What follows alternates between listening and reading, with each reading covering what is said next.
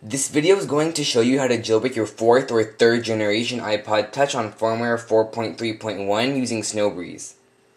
First, you will need to download two files that are located in the video description: the Sn0wbreeze file and the 4.3.1 firmware file for your device. And then click on Sn0wbreeze.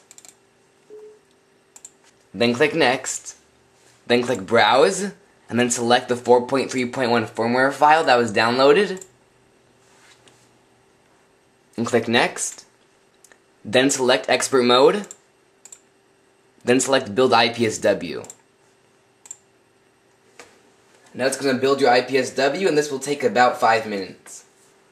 Then once it's done creating the IPSW, click OK. And then connect your device to the computer and then turn it off.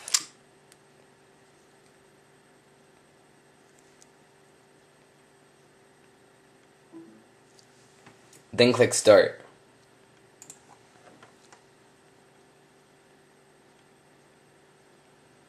Press the home and power buttons for 10 seconds.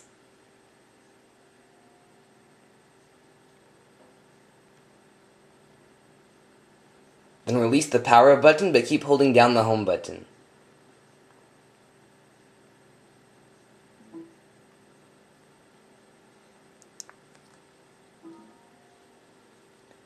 Now your device is in DFU mode.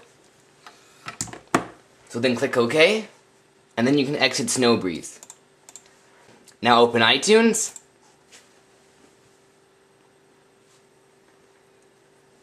Click OK, and then shift-click on Restore.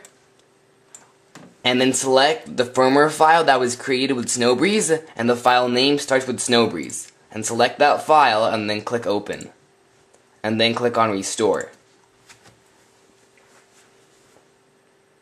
And now iTunes will apply the new software to your device.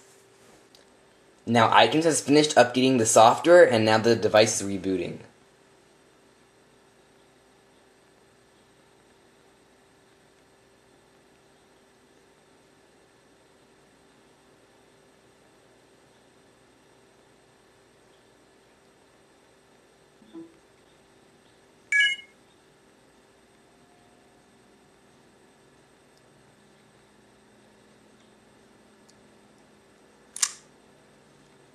And Cydia is installed.